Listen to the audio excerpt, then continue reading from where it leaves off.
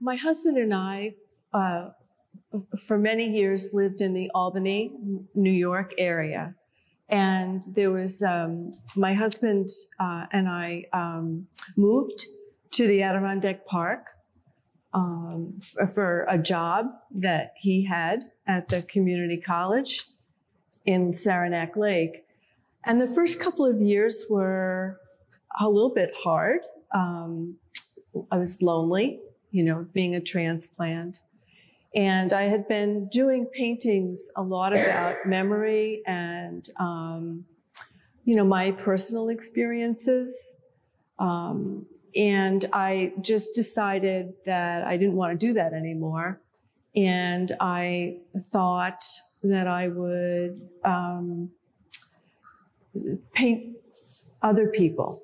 It was in 2016 when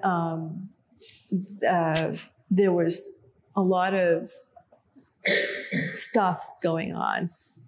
And I noticed my neighbors were planting flags. There was like a lot of arguing in the post office. People were taking down other people's flags, and it was just, I was, like really upset, thinking, where have I moved to? What have I done? And so I just started to talk to people about what they were thinking, what they were feeling, what they were experiencing. And their stories intrigued me. And I decided to paint the stories. I said, can I paint this story? This is a weighty topic. Can I make a painting about it?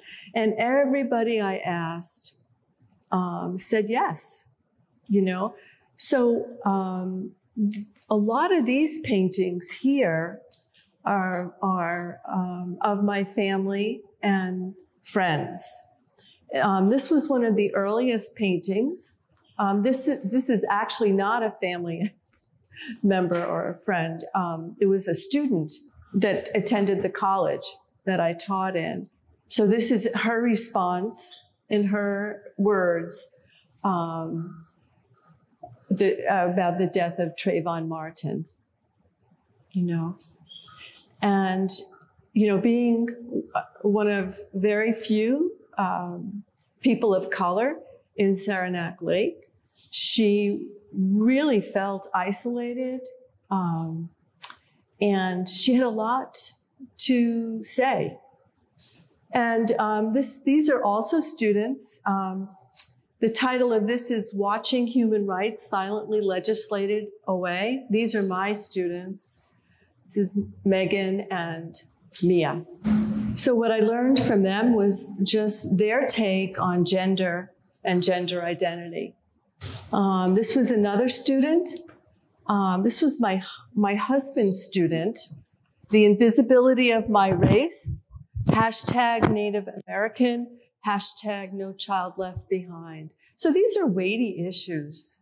I think that what I learned through this work is that, the stories that the media sometimes tells about rural people is not complete, And so these are, I call these voices rural voices.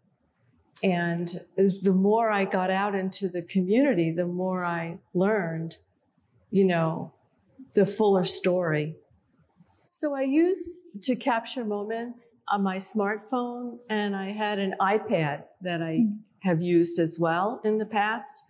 And I take multiple photographs, sometimes 20, 30 more. And, I wait for the light. I wait for just the right pose. And then I put the work together. I put the painting together myself, just combining parts of one photograph and parts of another photograph. A lot of drawing. I look for light. For me, it's a metaphor.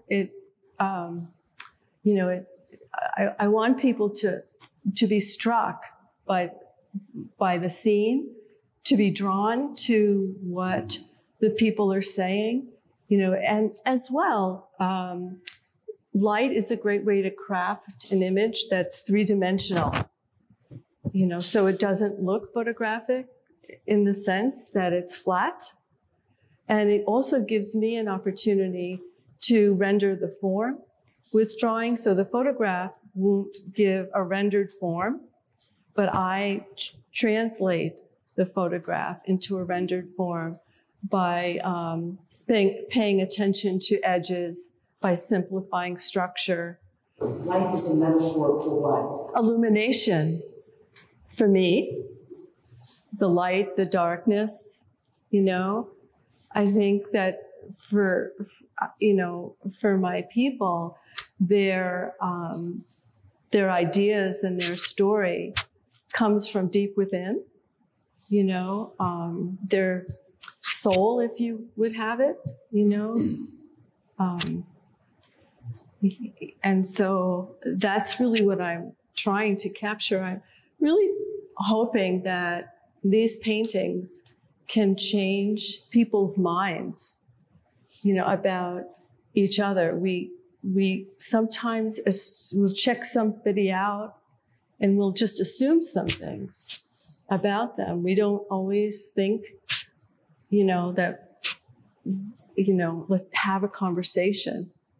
We tend to just judge a lot.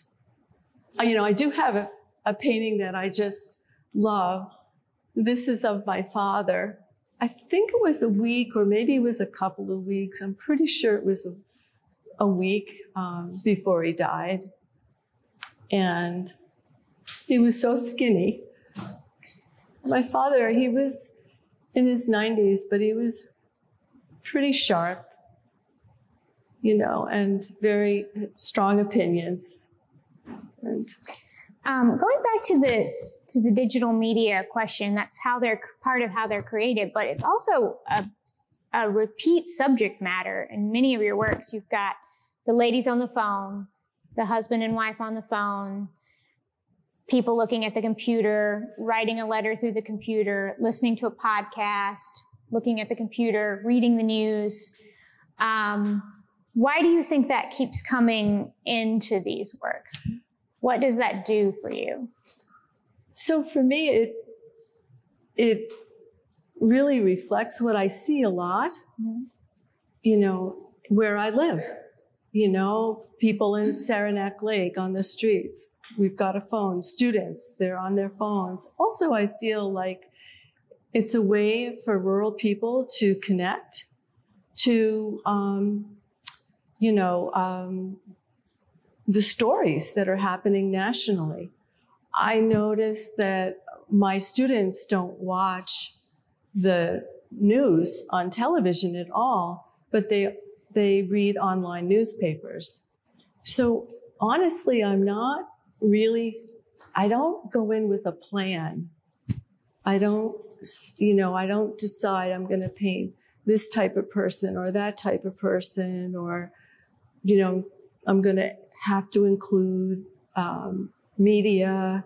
It just happened as a way for me to get to know the people that I was, living next to and with. The quotes, some of them are completely theirs. And sometimes I work with them.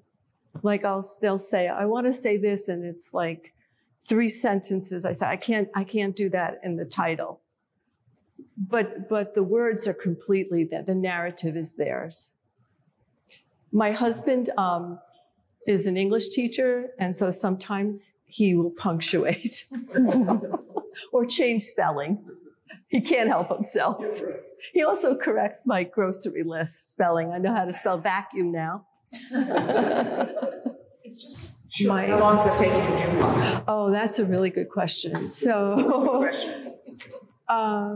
2 months, start to finish. 2 months. So, and that includes taking multiple photographs, talking with the people, making revisions. Sometimes I put something in and then I paint it out, so it's a process. Sometimes I change the light. Sometimes I'll add light. So by the time I'm done, it's usually about 2 months for this size. For the 24 by 36, that's like maybe 2.5 months. And the super large ones, that's about 4 months.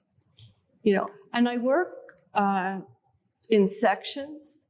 So I can show you over here better because there's lots of detail. I'll maybe work that section, and then I work left to right, top to bottom. I'll do another little section. If it's something hard, like what was in here, that might take a day. So I work from general to specific, like we were all taught in college, but I do it in a section. So when I'm done, I typically don't go back in. And this painting is Taking a Knee for Justice. Larry and Jan, they've been married for 40 years. Larry's grandfather was lynched in Alabama. Larry said, I will always take a knee for justice, but I won't step foot in Alabama. And his son lives in a state where their son, where he would have to drive through Alabama, but he doesn't. He adds an extra 5 hours to go around. So this is John. He was a police officer, and he did 2 tours in Iraq. He came to our college to major in art. He was a single father. He did 2 degrees, one in fine arts and one in graphic arts. This is his daughter. His wife died, so comes home from Iraq. He's a single dad to 2 teenagers, and we would disagree on lots of things, especially guns. I said to him once, John, how does your daughter feel? And he says, oh, she doesn't like it. I said to him, someday, John, she's going to change your mind. Our children change our minds. And he's just a nice guy. And if you saw him, with his tattoos and, I don't know, you might think differently. And this is our son, Matthew. 6 things you need to know this morning. He's always reading the newspapers online. And he was instrumental in saying to me, Mom, don't watch the news on TV. He said, you need to subscribe to these newspapers. That's all you need. And this is my husband. The moment you understand white privilege and decide to act for the greater good. We donated a lot of food and whatever we could during COVID, making sure, that people weren't going hungry. So the reason I use cradle hardwood is that's what I can afford. I can't do a painting and frame it. It's so expensive. And I don't want to paint on canvas with a raw edge and then have to buy a special frame for that. So it's cost saving. The reason the paints have so much texture is also started out as a cost saving device. I would put paint out on my palette, and I would, at the end of the day, I would paint for 5 or 6 hours, and that's enough for me. I have other things, other responsibilities, right? And so I would put the paint in the freezer. And I didn't know this at the time, but freezing paint Yes, it stiffens paint, which is what I liked. It slows down the drying process. So you just get a thin skin on the paint. I learned this when I was at Golden, that residency, and I would stir that paint in the skin into the paint. I liked it because I noticed people would say, oh, those are photographs. Like if I would take slides and send them to a show, people wouldn't realize that they were paintings. They just, dismiss them and think that they were photographs, because they are looking at lots of people who are applying to show. But then I would do close-ups and say, no, this is paint. Like the texture draws attention to that it's painted, and so I just left that. It kind of happened by accident because I'm cheap, truthfully. I'll have all my palette colors and I'll slap it on with a palette knife. And I use real inexpensive Blick, bright, they're called sable, but they're fake sable. And I hold the brush at a 30-degree angle and I drag the color through. So the color mixes on the paint. Doing a whole painting, a little here, a little there, a little there, I'm lost, But if I can say, okay, I'm just going to focus here, and I throw the paint on with the palette knife, and I've only got this to think about, then I feel like I understand it, And that was something I learned in high school. My teacher would say, I don't even know where to begin, my high school art teacher. And he would say, well, just then divide it up and just do a little section at a time and don't worry. And that's what just was a process that I stuck with. So do you have a sketch? And this is the start of a new body of work. This is Diana, and she's an emergency room doctor at AMC in Saranac Lake. We sold our house in Upper J. She and her husband bought it. And we got to know them. When Roe v. Wade was, I asked her about it. And I asked her from a physician's point of view, what? I learned from her that bodily autonomy is really important to doctors.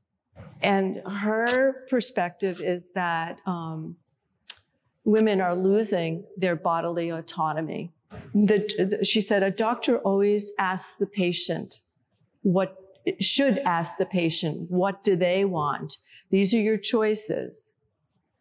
And she's saying that her doctor colleagues in some states, right, they're not able to ask the patient. They're not able to help, even with ectopic pregnancies, and that women are dying. These are remnants of hospital bracelets.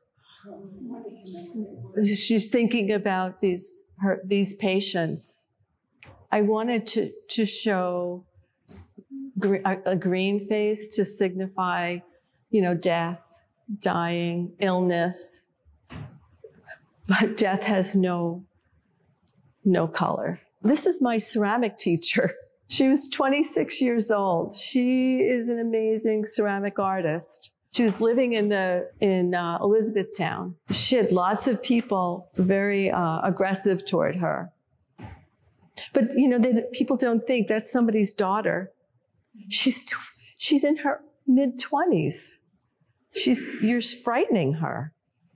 And she ended up leaving and going back home. So I try to tackle weighty issues, but not be in somebody's face or not be offensive. I want people to think. And my idea is that, just read their story and just sort of think. You make up your own mind. What I'm trying to do is not reinforce the narrative that media tells about rural people, because we all know what the narrative is, that we're very conservative people, that Sometimes we lack diversity in thinking. You know, that's really what I'm trying to counter. Not in an angry way, but just to, you know, to say these rural voices are rising.